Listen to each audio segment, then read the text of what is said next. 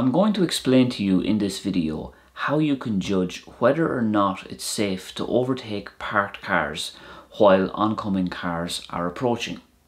Because I know and understand that it can be difficult for a learner driver to make this spatial judgment. This rule is simple and effective, and it's going to make your life so much easier.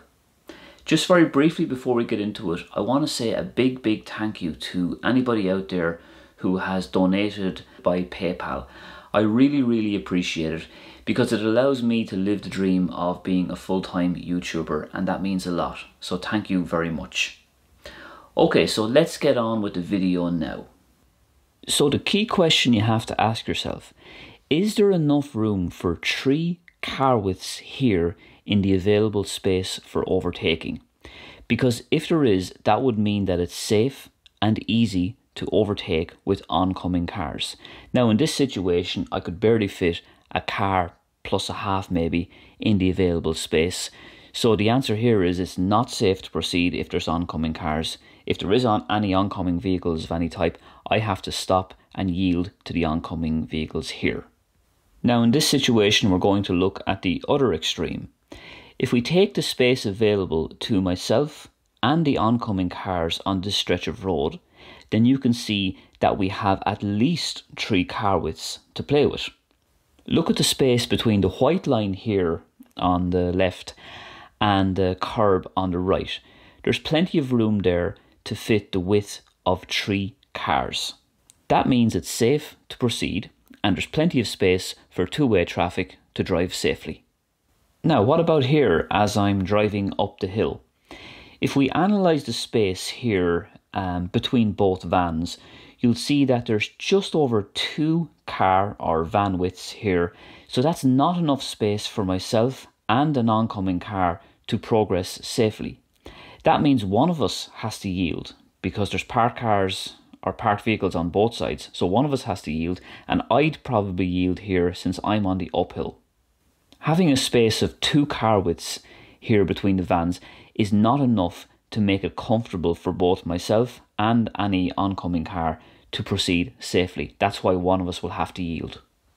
In this situation, it's a little trickier to make a decisive decision, but we must always ask ourselves the question, can we fit 3 car widths between the green car here on the left and the curb on the right? Now there's already 1 car there.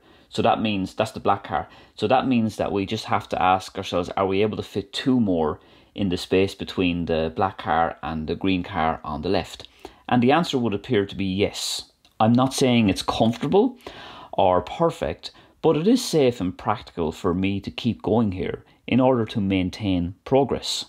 And if you stay out in a slightly right of centre position in your lane and avoid weaving in and out, then you're going to be in a better position to apply this rule more effectively and more practically. As the video goes on, we'll see a similar situation with the black car driving towards me here with his lights on. I could potentially squeeze 2 more cars in this available space, which makes it safe for me to proceed with enough room for my car, plus a door length of safe space either side. That means we can fit 3 cars in here if we include the black car with his lights on as 1 car, plus the space that's available for 2 other cars to fit there. And as I said, that means it's safe and practical then for me to proceed on this road.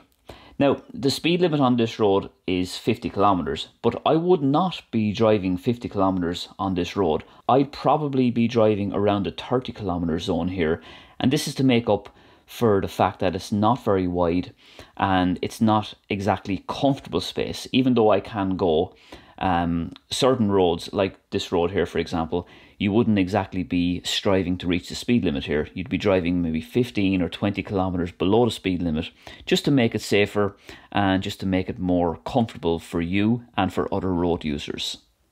If you found this video useful and informative, then don't be afraid to hit that like button. And don't forget to make sure you're subscribed for more great videos just like this. Thanks for watching, and I'll see you soon. As you will see, this rule will be this rule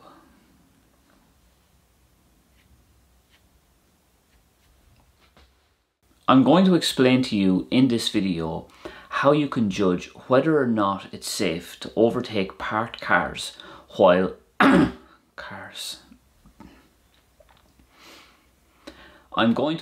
while oncoming cars are also approaching, because I know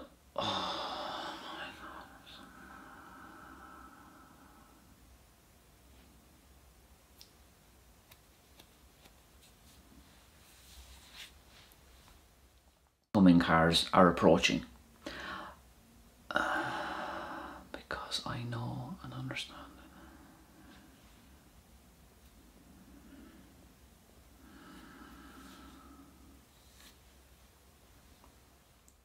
Just very briefly before we get into it, I want to say a big thank you to anybody out there who has donated by PayPal.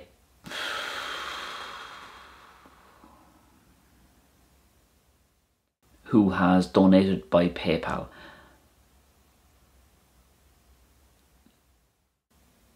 Who has donated, who has shown support, who has donated by PayPal. I really appreciate it.